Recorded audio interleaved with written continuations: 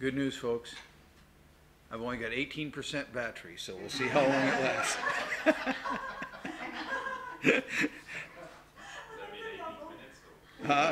It could be. It could be, yeah. So, how short can it be? Okay, we'll see how long the battery. So you can pray either way. You can pray battery depletes quickly, or so we'll see who's the best prayer warrior. Okay, in the group.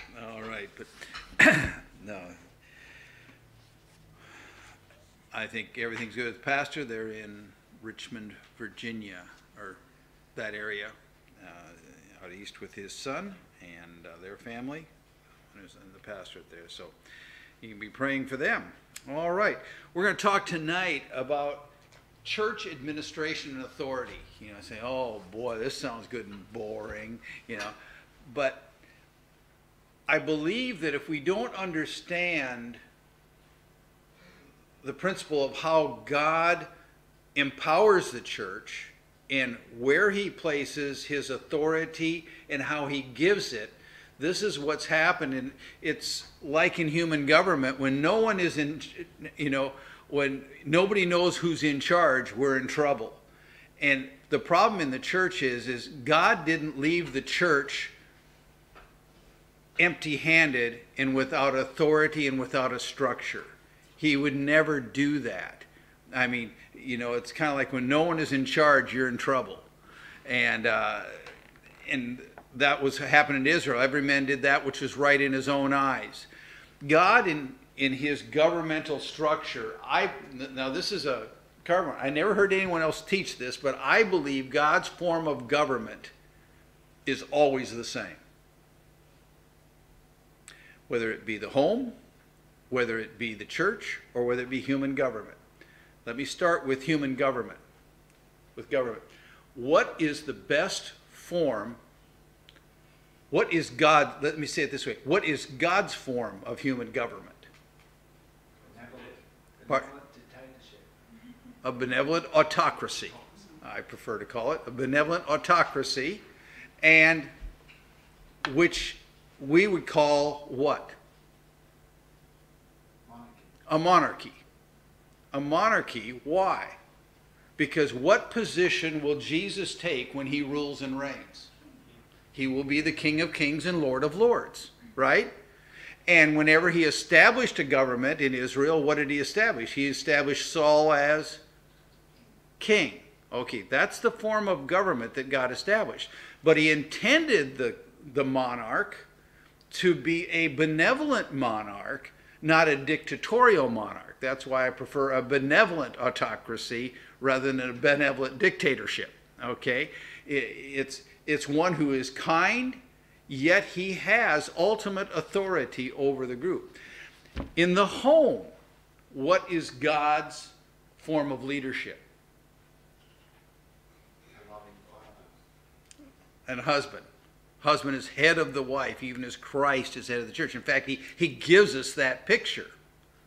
And I've already given you the lead for the next one, okay? But the home, the man is the head of the home. Now, he's not to rule it as a dictator or lord it over God's heritage. He's not to be kind. He's supposed to be, how does Christ love the church? He gave himself for it. Husband, love your wives and give yourself for them. The issue is not to, I'm the head of this house. I always say, if you have to tell them you're the head of the home, you're not. If you have to tell them you are, you're not leading. You're not leading. Because good authority leads without demanding it. It leads by example, and it's the one the people want to follow because they know they care. There knows there's a passion and a caring about it. So we see that. Then when it comes to the church, and this is where the whole structure, and the interesting thing is, God created nations. He didn't create one world government. One day there will be one, but it'll be under him. He didn't create, everybody isn't in one family. He created lots of families. And he created the man as being the head of all those individual families. And he didn't create denominations or a Catholic or global church. He created local churches. Why? Because one day he will be the head of it. But the picture is here. He knew, hey, the danger is you let man become the head of a global government, he will become, there is no such thing as a benevolent guy over the world government. It will not be benevolent. And there isn't a benevolent father over all the families of the earth. There isn't also a benevolent head over all the churches.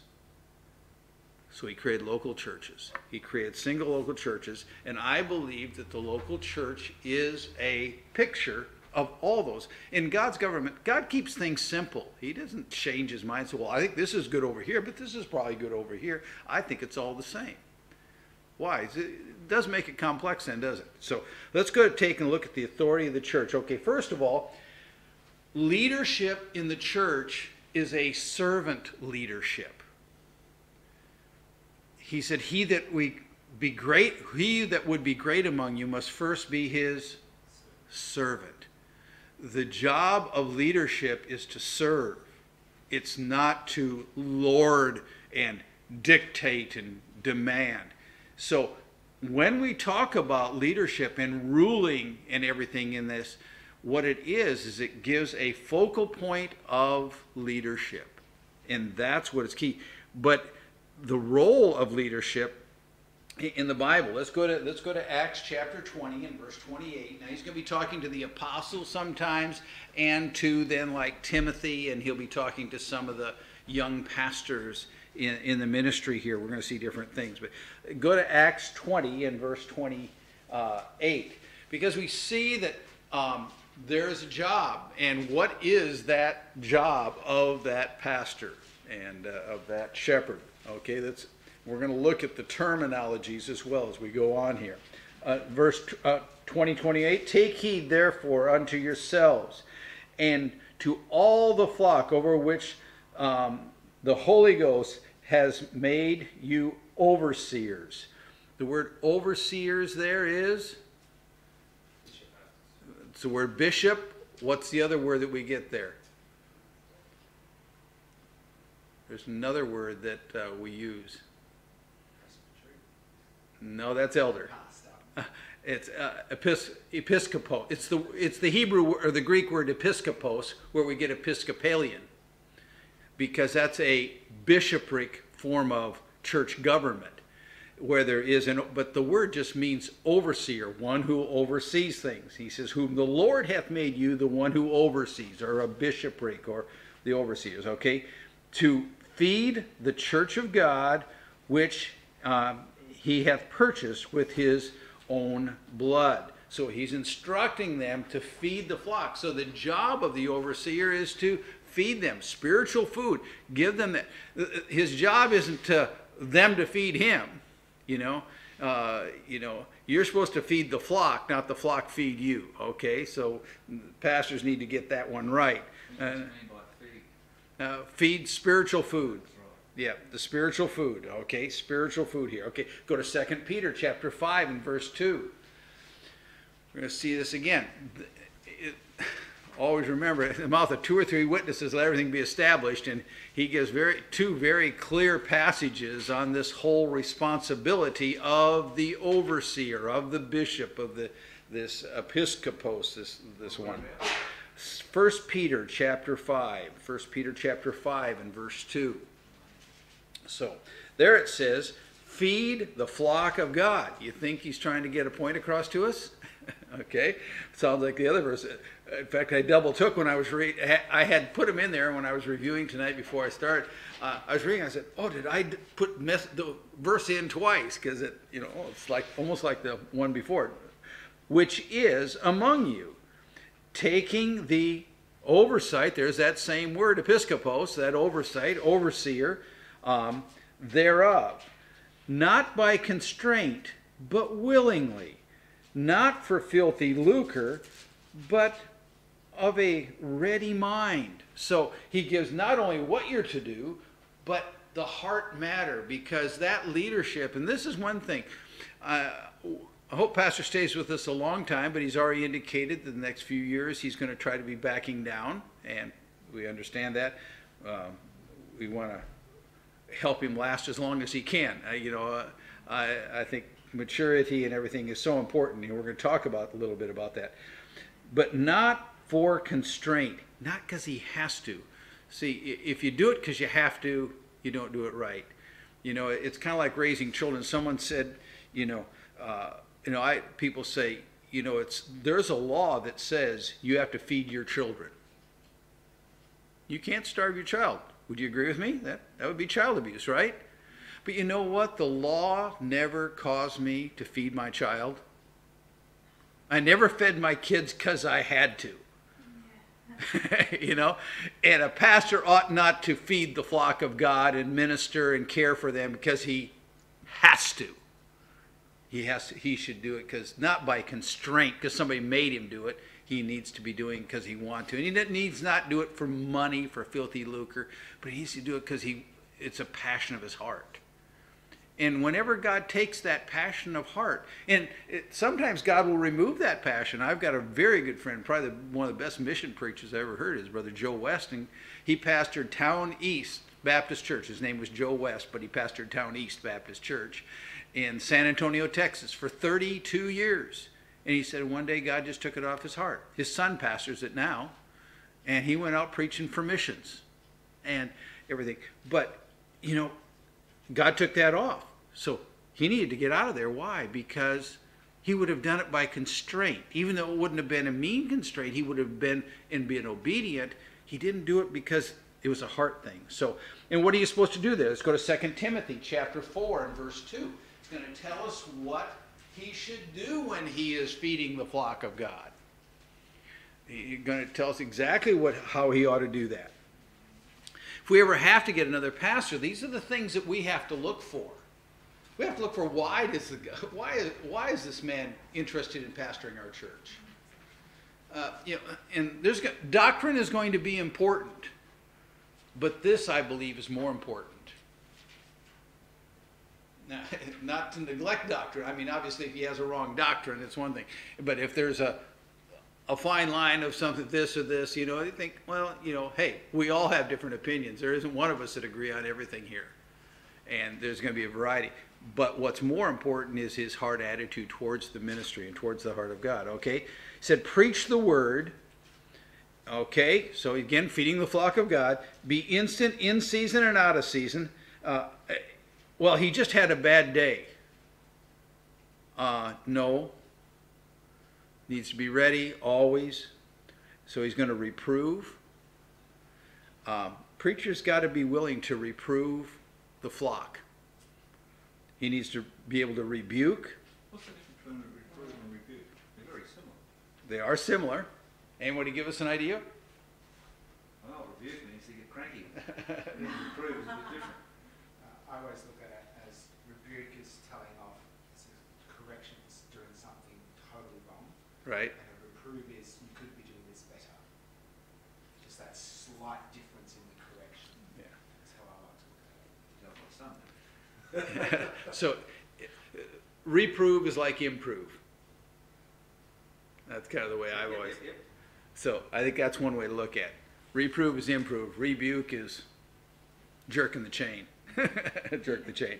And, there's guys who can't jerk the chain.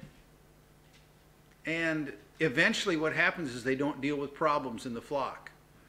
And when they don't deal with the problems in the flock, eventually it infects the flock. And friends, one thing we always have to be willing to do is sometimes our pastor will be in a position where he has to rebuke somebody. And you know what? He may rebuke him, and you may not see it quite the way he does, but you need to support him. Just like a husband and wife. Paula and I agreed 99% of the time on how to deal with our kids. But when we didn't, and if one of us took action to discipline our children, they never knew that we didn't agree. Because if the disagreement wasn't with that. The disagreement, it was supporting authority. It's like a teacher at school. Unless they are totally out of line. In fact, I had one time, I went to a teacher at school, and I said, I supported what you did with my child today, but don't you ever do that again. I said, that was uncalled for, and I went down the line. I said, I will not support you next time, but I will support you this time. I made it very clear. My kids didn't know that I did that, but why? Supporting authority. Why? First of all, none of us have all the answers. The principle is to support the authority. Unless they're doing something that is sinful or totally unbiblical, the support needs to be there. Because they're having to call it and make the tough decisions. I've been in that position. I've done church discipline on people. And that's a hard one. And I did it in a very difficult situation. Those decisions aren't easy to make. But you ought to be the one that, yes, I support you. Why? Because it's just like supporting in a marriage. It's supporting in any of these places. We decided that you're the one to lead, and someone has to make those decisions. And if every time they make a decision, they're challenged by you or by the people of the church, you know what eventually they won't do? Is they won't rebuke. And then you're going to pay the price, because sin won't be dealt with. And it'll come back. It's like a shepherd who doesn't get the diseased sheep out of the flock. Now, you may think it's no big deal, but you know what? He may have some insight you don't have. And he may know some things you don't know. So always support him. You know, reprove, rebuke, exhort, teaching, and with all long suffering and doctrine. I like it. With all long suffering. You know, pastors have to be long suffering, and usually they are. And remember too, don't say, how come he's not dealing with that? It says long suffering. And that means you suffer long. That's what it means. You know, you have to get in the Greek to get that. But So what's the exhort part mean? Does that mean and exhortation is what I'm doing right now. I'm telling you what the word, expounding the word of God, exhorting and encouraging you, telling you do this and do that, helping you. That's what I'm really basically doing right now. Okay, so I'm exhorting. telling? Yeah, telling you, here's how you can do it. Here's the best way to do it. Here's what the Bible says, okay? And then doctrine is the teachings of the Bible put into practice. I always call it, doctrine is the do of the Bible. It's what you do. Yep. So, okay, get baptized. That's something you do. Okay, take Lord's Supper. That's something you do. Read your Bible. That's something you do. You know, those are all do's, okay? The rules of leaders, okay? So we need to make sure that we support them, and that's the leadership of the church. Okay, I do not believe in what's called elder rule, and that is a group of people. You know what they say, a camel is a horse designed by a committee. You know, I know there's a lot of teaching of elder rule. There's a guy in America that was popularized it. And interestingly enough, I knew a guy that used to be one of his elders in that church.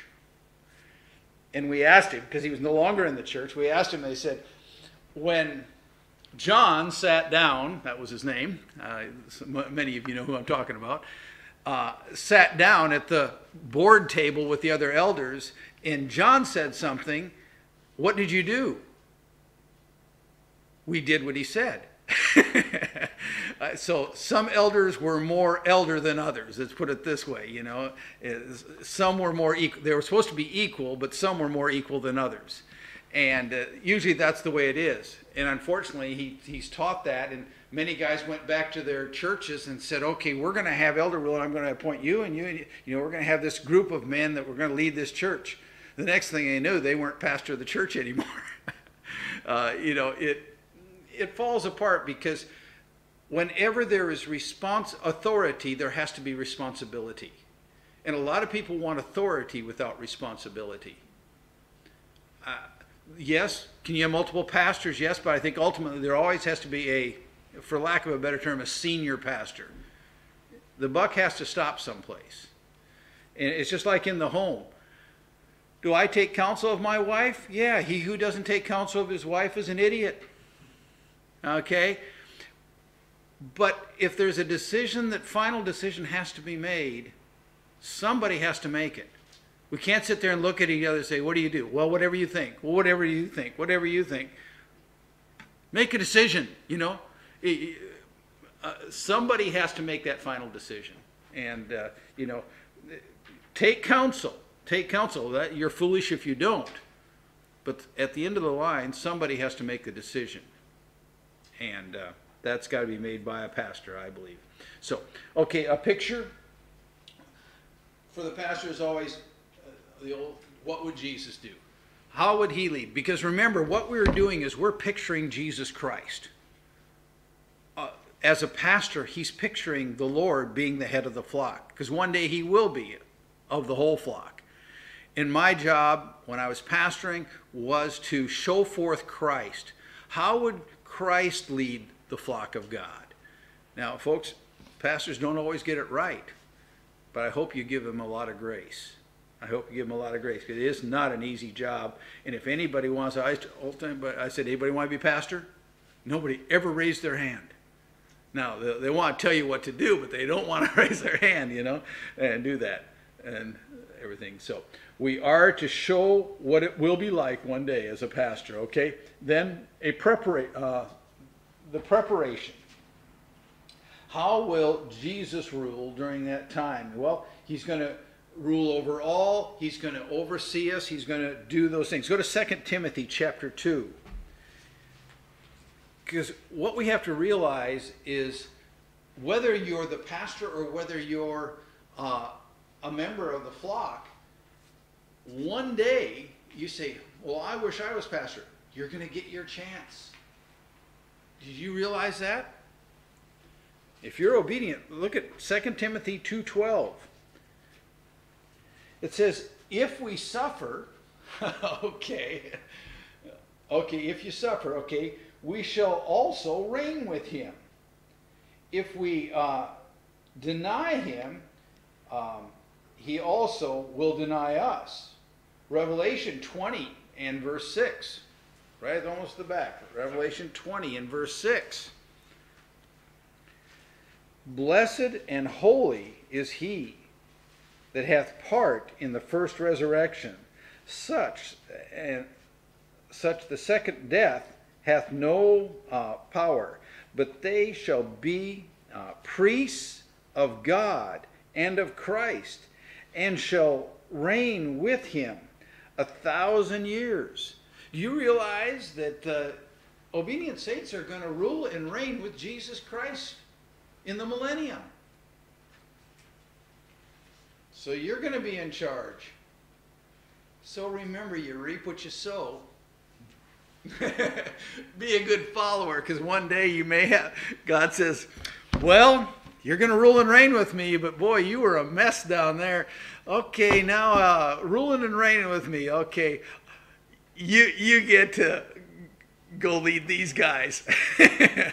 These are the ones you get to rule and reign, and he'll give you a bunch of people just like you were.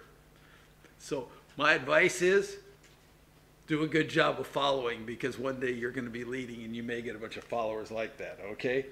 But what do we have? We have a clear purpose for what we do. Okay, we've got some words that are used in the Bible, and these are probably where a lot of the problem comes from, is because people, I believe, misuse the words.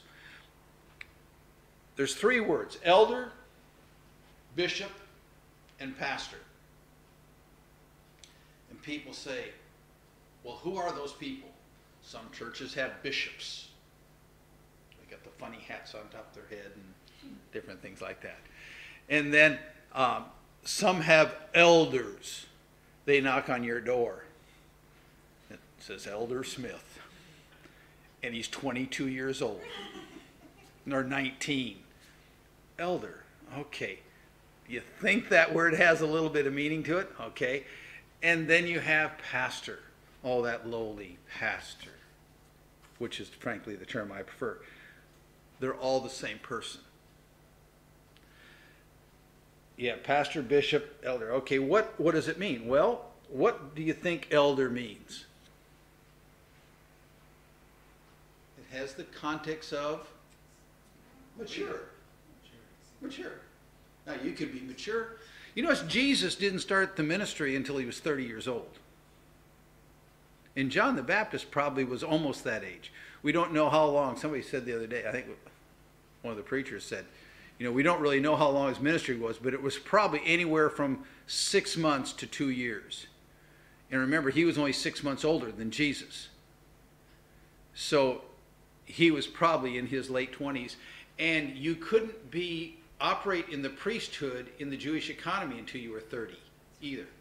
So all those things tend to say, if you say, well, how old do you need to be an elder? I think 30 is a good number. I think it's at that point. But it means mature and a requirement of experience. And when it talks about the appointment of elders or the bishops in the passages in Timothy and in Titus, it talks about, not a novice. That's part of the requirement. So it's an indication of his spiritual state. The second thing you find is a bishop. That's his job. That's a job description. An accountant, a contractor, a carpenter, a plumber. That's the description of the job. A bishop is an overseer. That's the description of the job. A pastor comes from the word pastoral, pasture. It's a shepherd. It's what he does. He's a bean counter. Okay, yeah. What does he do? It's what he does. He pounds nails. He does something else. Okay, it's a description. So pastoring is shepherding the flock, feeding the flock of God. That's pastoring, okay? Overseeing is the responsibility or the job description, and then there. So they're all three, in my opinion, the same, and the same requirements or very similar requirements are given in the different passages for them. What does the shepherd do with the flock? He takes care of them. And I think those are pretty simple. But they're the authority and they're the positions. Now, what do you do with those? Now, you have another position in the church, and the other position is a deacon. Appointed in the book of Acts, deacons are put in a church when the church grows to such a point that the pastor or the shepherd cannot handle all the things and the needs of the flock. And when it was getting too much where he couldn't minister the word and feed the flock of God because he was waiting on tables and helping the sick and the poor and doing all those things, they appointed deacons to take up that role.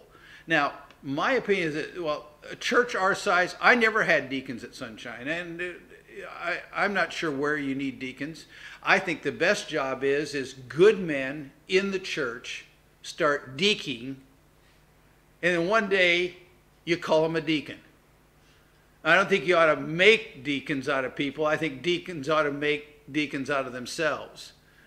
They are already doing the job and you just acknowledge it. People want titles today. Everybody wants a name. They want a title and everything. And I think, just do the job. Do the ministry. That's the work of the ministry. Every one of us ought to be helping people. Everybody ought to be doing what those deacons were doing. The problem is a bunch of people were sitting back, letting the bishop, the pastor, do all the work, the apostles do all the work, and not ministering. Do the job. Maybe we'll give you a title one day. But if you're doing it for the title, you're doing it for the wrong reason. You ought to do it because you care about people and because you love people. So that's my 2 cents worth on deacons. We don't have any deacons at this church, by the way, if you wondered. Why? We're not big enough. One day, hey, praise the Lord, I'll be glad the day that we need deacons. But until then, just everybody do a little deaconing and we'll take care of it, okay? We just take care of it by doing it. And one day if we need a title, you know what I think? When you get to the point where you need them and you're going to appoint them, the people who are really doing the deaconing don't want the title. Interesting thing. The people who want the title are the ones who probably weren't doing it in the first place. Kind of an interesting thought, but okay, I'll let you chew on that one a little bit. Okay. And then Hebrews chapter 13. And we'll close with these, but here's some verses that every Christian ought to memorize. And when you're struggling with things, here's the command of God. Hebrews 13:7. Remember them which have the rule over you. You're to bring in remembrance and pray for your pastor. Because he has the rule. He's been given that responsibility. He's been given that authority to rule over you, if you're a member of this church. He is your pastor, and you're to remember him. You're to acknowledge him. You're to meet his needs. You're to be a good minister of your pastor. I'm not here to tell you, and this is one of those passages that's impossible for a pastor to preach. But I can tell you, because I've been on the other side, and I know what it's like, and I know what we ought to do. And lifting up your pastor, that's why, you notice, I slip once in a while when I'm talking to him personally, but I always call him pastor. I don't call him Bill. I call him pastor. Why? If I met the prime minister, I wouldn't call him by his first name. If I met the president of the United States, I wouldn't call him by his first name. If I met the Queen of England, I'd even address her, even though I don't respect her, as Your Majesty. Why? Because of the position they hold. And I would show respect. And it's a respect for the office. And I remember I used to have a guy that, there used to be a man in this church who always called Pastor Bill. It bothered me to no end. It's saying, when I call you by your first name, to me it says we're at equal level. If a man has a rule over me, that means there's a respect that is deserved because of the position. You meet a police officer, you don't look at his name tag and say, "Oh, hey, Joe," do you? You say, "Yes, sir," is what you say. You respect him. And I think, to me, remember them that have the rule over you. Why? Who have spoken unto you the word of God, whose faith follow. Man, don't you want somebody that you can follow and learn to grow in the Lord? Considering the end of their conversation. You realize what the end of pastor's conversation is?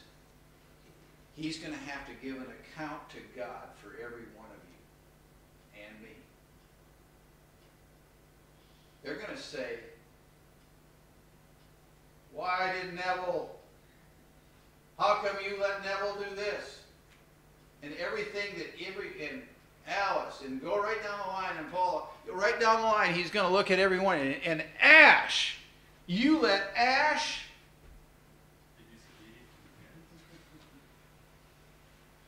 Boy, you realize the pastor's going to have to answer for every one of you?